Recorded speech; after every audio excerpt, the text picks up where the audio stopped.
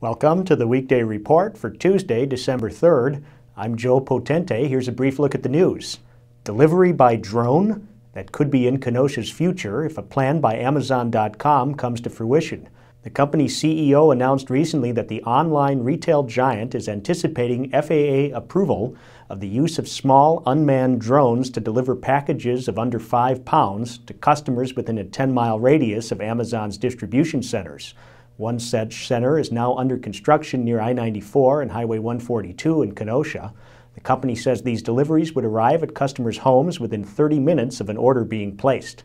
An ethics complaint against Kenosha Alderman Steve Bostrom will progress to a hearing after the city's ethics board found probable cause Monday that Bostrom violated an ordinance in using his city email address on campaign materials in 2012.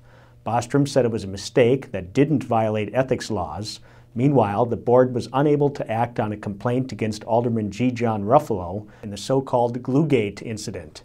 The committee lacked a quorum because 2 members abstained because they had car work done by the complainant, Alderman Patrick Juliana. The board will take it up again later this month. A tax credit for train commuters could be going away. Here's Jeff Zampanti with the story. I'm Kenosha News reporter Jeffrey Zampanti outside the Kenosha Metro Station, where we're getting a reaction from local commuters who are taking advantage of a current $245 tax credit offered through their employer. The tax credit is set for a decrease to go down to $130 a month if Congress doesn't act quickly. For the Kenosha News, I'm Jeffrey Zampanti. Jeff will have the full story later today at KenoshaNews.com and in Wednesday's Kenosha News. The Kenosha County District Attorney's Office has charged a Lake Villa, Illinois man with stabbing someone in a McDonald's parking lot in late November. The 2 men were fighting over a woman, and police said 19-year-old James Ackerman stabbed the other man 9 times in the back. None of the victim's internal organs were hit by the knife, but there was damage to his muscles, and he needed surgery to repair the injuries. Ackerman is being held in the Kenosha County Jail.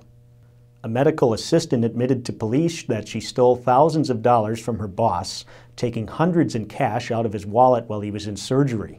25-year-old Cindy Luna of Waukegan, Illinois, was caught when the surgeon set up a security camera in his office after noticing money kept disappearing while he was at work. The video showed Luna coming into the office and taking money from his wallet. Luna told police she stole from the doctor 1 or 2 times a week for about a year, taking $100 to $500 each time. She told Aurora Security that she took about $15,000 over the year and told police that she took between $3,600 and $4,800. What's trending today? Reports from Cyber Monday showed more and more shoppers are turning to smartphones to make their holiday purchases.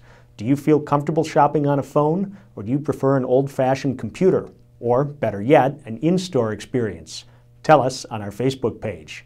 Up next is Jeff Zampanti with a look at new honors for Kenosha's Melvin Gordon.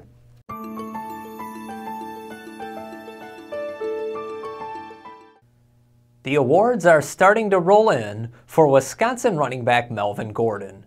The former Bradford standout was a consensus All-Big Ten second-team selection by the media and coaches on Monday after finishing the regular season second in the conference with nearly 1,500 yards and 12 touchdowns. The redshirt sophomore wasn't the only county product honored by the Big Ten. Harborside Academy graduate and Michigan State cornerback Trey Waynes was named honorable mention by the media and coaches, while Tremper graduate and University of Minnesota lineman Zach Epping was chosen honorable mention by the media. Wisconsin, Michigan State, and Minnesota are all in line for an upcoming bowl game appearance later this month or in early January. For the Kenosha News, I'm Jeffrey Zampanti. Thanks, Jeff.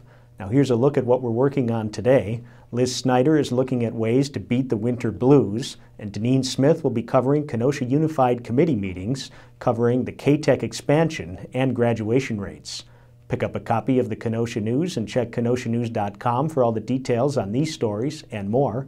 I'm Joe Potente with the Weekday Report.